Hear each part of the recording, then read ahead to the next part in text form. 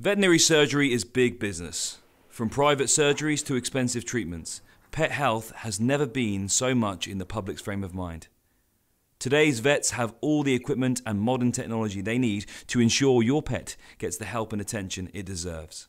However, it was not always the case. In this programme, we will show the changes through veterinary life over the years. We join Green Pastures Veterinary Centre in North Somerset, which is an established centre with over 20 years of experience. Veterinary surgeon Kathy Barcham is the founder and has been in the industry for over 16 years. She has seen many changes. The starting point for my career as a veterinary surgeon was in the 1970s, when I was a schoolgirl seeing practice in my local vets in Lee, Lancashire. As to why, let me show you. In this room is where it all happened, with up to 4 vets, 4 pets, and their assorted owners all simultaneously having their consultations, examinations and treatments. Once these surgeries were complete, operations would be performed in the same room. It was all certainly not to the standards that vets aspire to today. However, even in these circumstances, with very limited facilities, one particular veterinary surgeon, Jeff Holt, was very skilled and his talents made positive differences to the lives of his patients and their owners. After watching Mr. Holt from the age of 14, Kathy knew that she wanted the vocational career of a veterinary surgeon. Yes, I've certainly seen lots of changes. One of the most significant, I would say, is the number of women graduates who are now entering the profession. My observations would be that this increase in number of women has made veterinary work more compassionate and a much gentler place. Dogs are now equally popular because in the last 10 years cats have gained in popularity.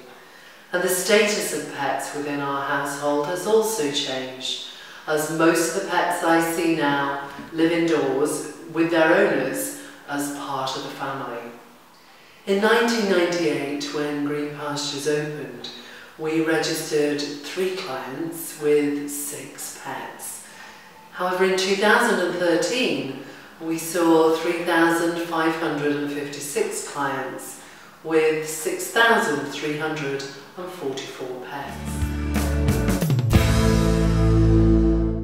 The knowledge and development in veterinary medicine and surgery has increased exponentially in recent decades, and clients expect so much more from us, and I enjoy rising to that challenge.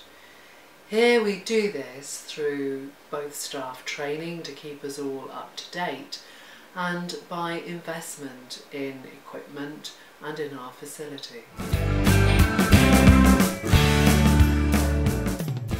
At Green Pastures we have nurses caring for our inpatients here on site 24 hours a day because I want to be able to effectively treat sick pets.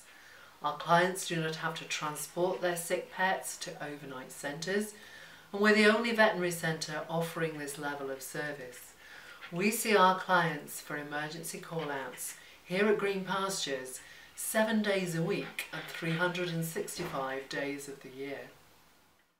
Although Kathy still owns and manages Green Pastures, this arrangement, once the norm in the UK, is becoming less common. Almost half the vets in Weston-super-Mare of nationwide chains of big businesses which start up and buy veterinary centres. Almost as veterinary work has become more specialised and clients expect the same treatments for their pets as they receive, veterinary referral centres are developing to offer pets state-of-the-art facilities. This is an X-ray of a little dog that's actually been sick for over a week. We've taken an X-ray here and we've got this very suspicious shadow here in her abdomen.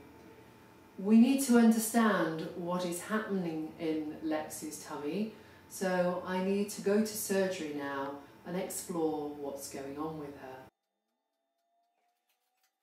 Coming up next, an emergency in the OR.